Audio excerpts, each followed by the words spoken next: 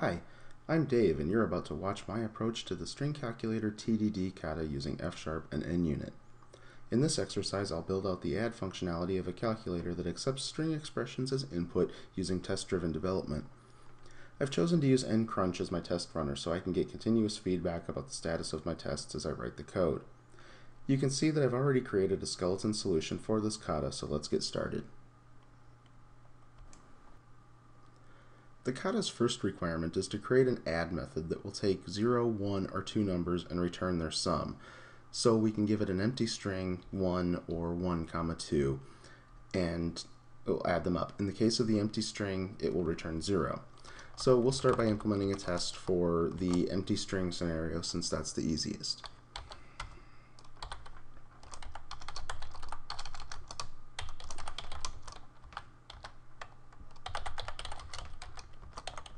Add empty string returns 0. Create our calculator.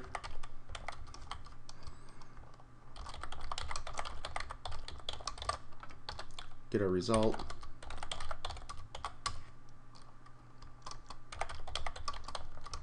String and assert.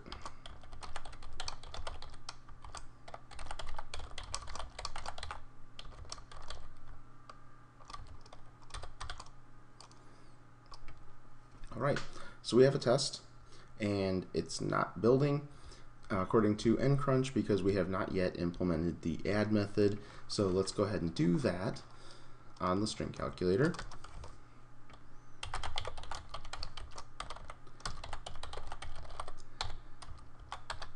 And we'll return -1 so that it fails. And if we change that to 0, everything passes. Now that the first test of the empty string is working, we can move on to doing another test with a single number. I'm going to cheat a little bit and move straight to test cases. Most of these tests are going to look almost exactly the same. So let's go with test case, give it a single number of 1, and cheat a little bit more using the result parameter and let a NUnit do its assertion for me. Add single number, returns that number, give it an expression,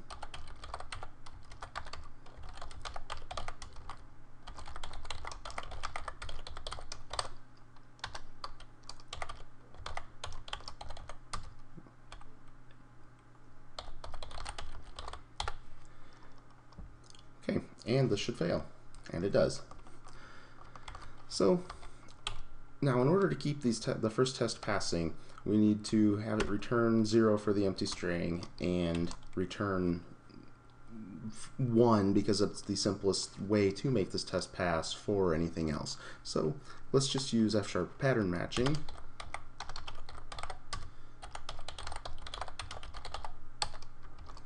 Empty string will give us 0 and everything else at this point will give us 1. NUnit is happy, so that's not really very useful, so let's give ourselves our second case. 2, result 2, we'll be back to red. So in order to make them still all pass, we can just do int 32 parse expression. And we see that everything passes once again. Now we can go ahead and implement tests for 2 numbers. Start with our test case.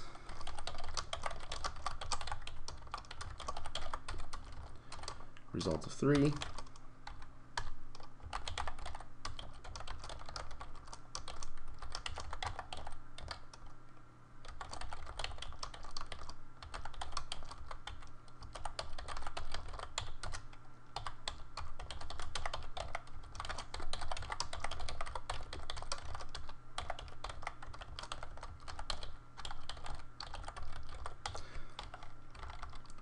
Now, because the requirements were saying comma delimiter, let's give this a better name than just add two numbers. Let's identify the type of delimiter.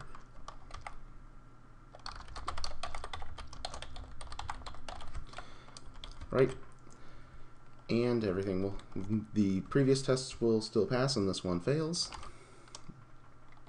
So we can detect that we've got multiple numbers right now just by adding another condition. We don't care what it really is, but we do want to add a constraint.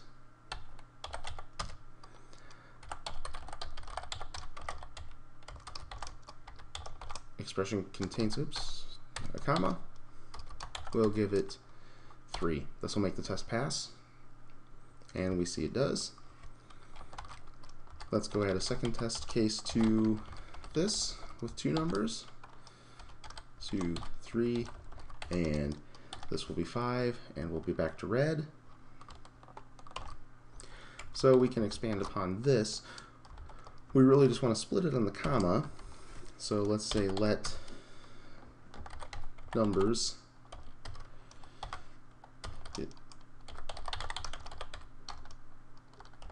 expression.split,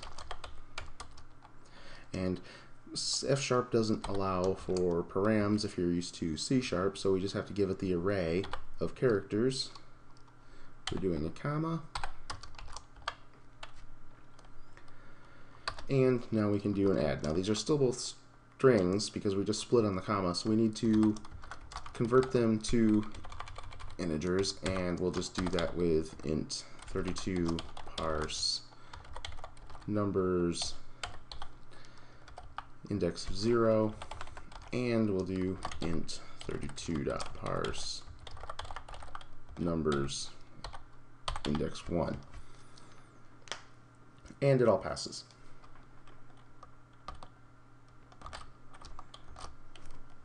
Save all of those. Now, if we go back and look at our tests, we start to see a little pattern here, and we're constantly creating a new string calculator. And if this was more involved, we could refactor this out to have a separate factory method or something. I'm not going to do that in this example. We could also potentially combine the add single number returns that number and add two numbers with comma delimiter returns their sum tests, but I like splitting them out. I think it makes sense to identify the scenarios directly, as I've seen in so many different TDD demonstrations, so I'm going to follow that for the remainder of this. So now we've satisfied everything from the first requirement. We can move on to the second, which is to allow the add method to handle an unknown amount of numbers. So we've already handled 0, 1, and 2. So let's move on and start doing tests for more than 2 numbers. And we'll still stick with the comma delimiter for now. We'll go 1, 2, 3. Result is 6. Add more than 2 numbers with comma delimiter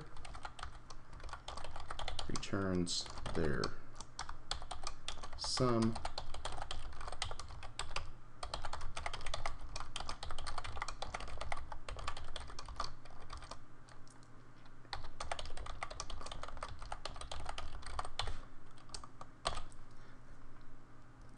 test fails. So this is where I think F# really starts to shine. So really we've already got the basis of this in place, but we can take this a little bit further, and we're going to say, since we're still working with the comma delimiter, we'll still work with this, with the expression contains as our match and our condition on that. But let's take this a little bit further. What we really need to do is apply the same function to add these numbers up. So let's start by defining a list of our numbers, and all that really is for n in expression.split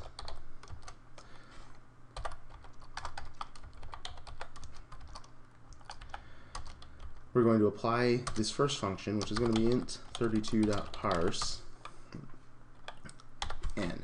So we've got this list of all of the numbers split out by comma in that were passed in through the expression.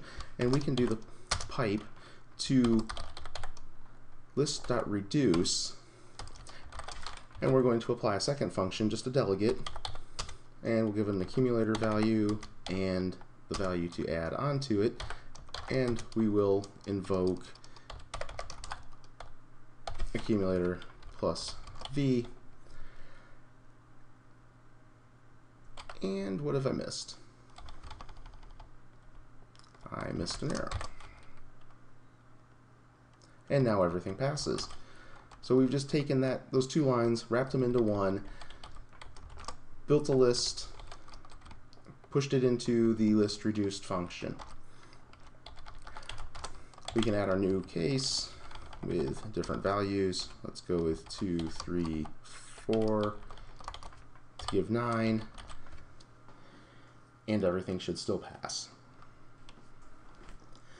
The requirements now call for us to be able to handle new lines between numbers instead of commas, and the example that is given is to accept one new line 2, 3. So an easy way to do that, test case,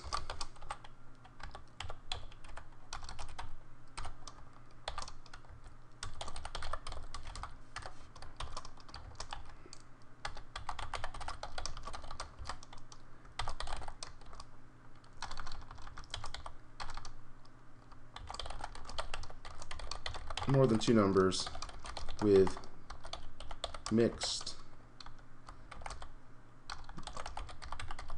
delimiters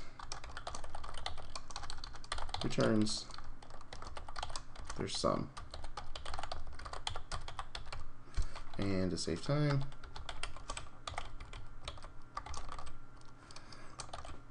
do that. Now this is going to fail. NCrunch is going to tell us that we have an input string not in the correct format. So that's because we've now introduced this new line. We want to change our add method to support these new lines. And we can really kind of simplify this a little bit more because we really don't need this anymore. Now, the expression split on that the comma is going to return the string as it is without, just be a single element array if there's not that delimiter in there. So we can just remove this condition and let's just move this and replace this bit and add another condition, add another character in here for it to split on, which is going to be that new line.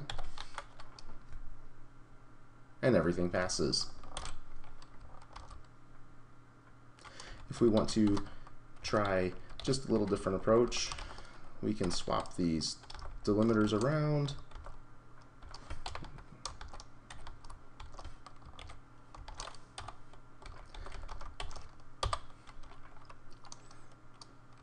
And everything passes once again. The fourth requirement has us adding support for custom delimiters. Custom delimiters are identified by an optional string, optional line actually, at the beginning of our expression that follows the format of 2 forward slashes, a delimiter, and a new line character, followed by the expressions that we would have been entering before. Since this line is optional, everything that we've already done still needs to be supported, but we need to take into account these new lines. So we'll start by doing basically what we did before with this new line, with the custom delimiter and an empty string.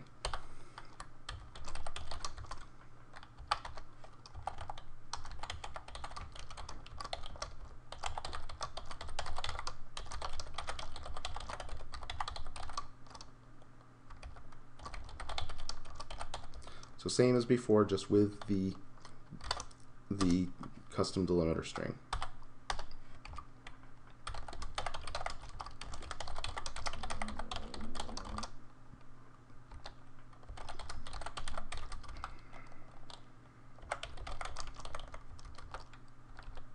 I'm going to use a semicolon just because it's different. We know we'd be testing something other than what we already have. There's our new line.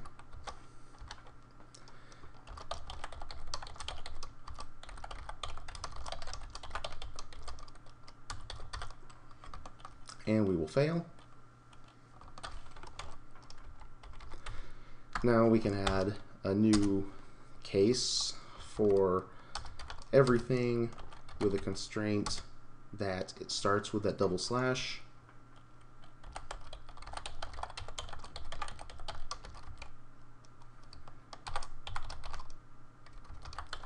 And to make the test pass, we'll just return 0. There we go. So let's proceed with the next variation of the custom delimiter, which is the single number. Much like before, let's start with copying this just for speed.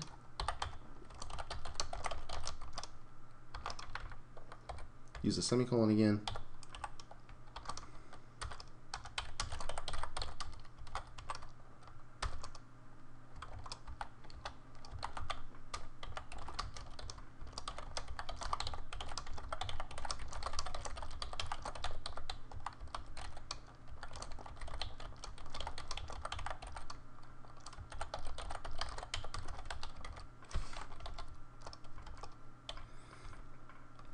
Okay, so now we've got this failing. We can go back to our string calculator, and we can really look at this. We can further break this down, and we can take the expression and split it apart and do another match against that, all in line in this case. Or we can take this a step further and say, what are we really doing? We are extracting a custom delimiter from the first line and then processing the rest of it with that delimiter, just like we were before in this bottom case where we're using the comma and the new line. F# makes it really easy to do the latter, where we decompose this problem. So let's go with that approach. I'm going to create a new private function on this type. So we'll just do let, I'm going to call it add internal. We'll give it some delimiters, and we'll give it an expression. We're going to do the exact same thing. We'll move in some of this code around a little bit, but for the most part it's going to be basically the same. And we're going to take the expression and pipe it into add internal. And we're going to take this bit of these default delimiters, replace them with the parameter we gave it, and we're going to push that in there. Now for this block, we're going to keep the first bit of it the same because we need to know what to do. But we're going to take it a little bit further, and instead of anything else, we're going to first extract the delimiter. So let's say we want to just take, we're going to automatically make this an array, and we're just going to do expression dot with the third item, so index 2 goes off our array, and we want to call into this same function. So we need to make it recursive. Do that in F# with the rec keyword. And I'm going to simplify this a little bit more. Let's get the substring that's everything after that new line. So let's do expression, that substring, and I want to do the index of the new line. So expression dot index of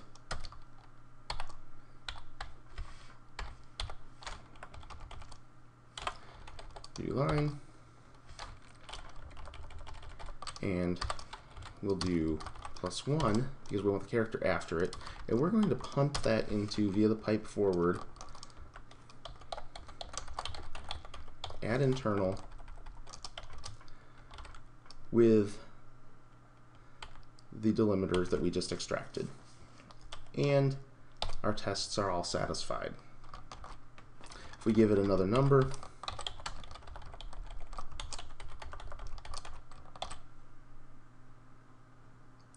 we see that all of our tests still pass. And then finally on requirement 4, we can do two numbers. And let's just start copying this down and we'll go 1, semicolon 2, and we'll go to semicolon 3. So we'll have 3 and 5. And we need to rename it, so we'll do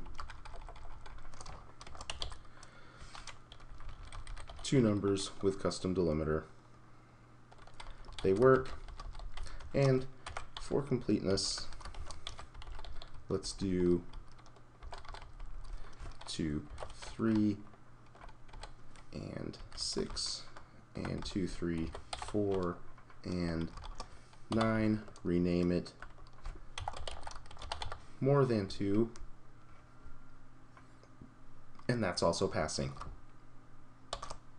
We didn't even have to change our test because of the recursion and the piping to these different methods. We got that all for free. The final piece of the kata that I'm going to cover in this video is that calling add with a negative number will throw an exception. It says negatives not allowed, and then the negative was the negative that was passed. And we're also being told that if there are multiple negatives, to show all of them in the exception message. Excuse me. So we'll do another test case just like we have before. And this is just going to go back to the default. I'm not going to throw in the custom delimiter, and I'm just going to do -1. That'll be our very simple case.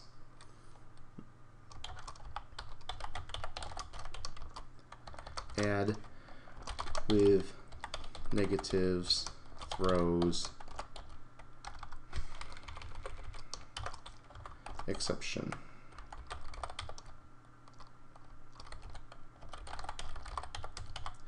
Now, do this a little differently. In the past, we've just returned a result, but now let's go with result, and it's going to be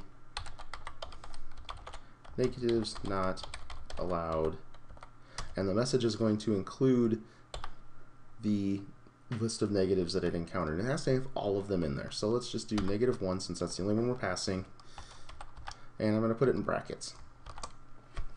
So it should look like that. And we'll create our calculator.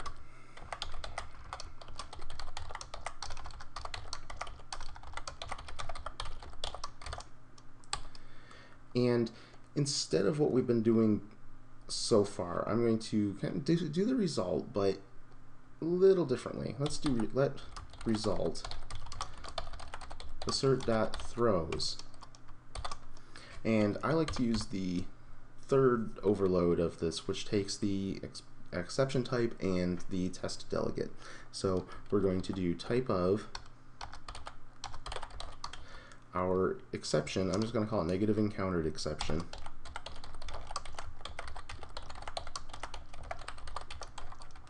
And we'll take a delegate that has no arguments, and all it's going to do is calc.add with our expression, and we don't want it to return anything. If I was to do something here, the compiler is going to yell at me. Let me just complete this because I want to return the result message. So it doesn't know what it's actually returning here yet, so we need to pipe this to ignore to get that void, and it should resolve in a little bit. It's not compiling yet because we don't have the negative encountered exception, so let's create that.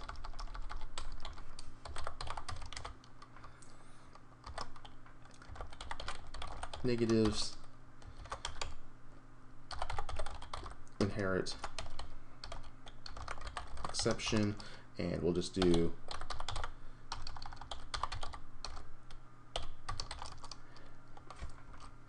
copy that name so I don't have another typo, since I seem to be doing that more as we get later into this video. And we'll just do %a with negatives.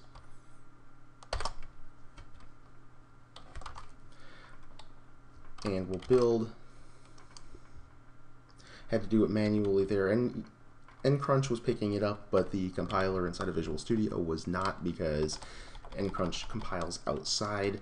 So everything compiles and our test fails because we're not actually detecting the negatives. here's another place that F# makes this type of thing trivial. So I'm going to let negatives, positives. So I'm defining a tuple, and we're just going to do this same piece of code, and we're going to pipe it to a different function, list partition, which is going to take a function where we're going to give it a number, and it's going to break this into two separate lists based on whether this returns true or false. I'm going to return do less than 0, and I'm going to pass positives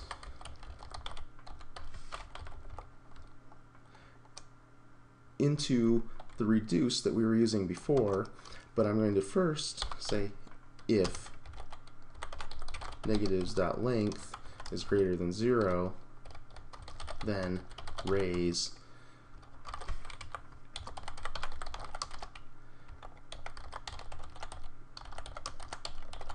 negative encountered exception with negatives.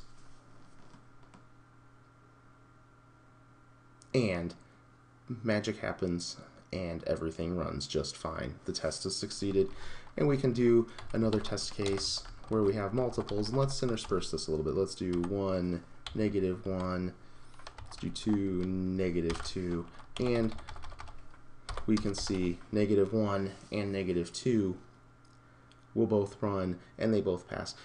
So we've written 18 tests, and we've written 2 types, with our main string calculator having an internal function that does all the work, and it's all recursive, and everything is tested for every scenario that we've been presented in our requirements. I hope this helped you look at the TDD experience. If you haven't already, I hope if you haven't looked at F#, that it gives you something else to play with. And if you have any comments, please let me know in the feedback. Thank you very much.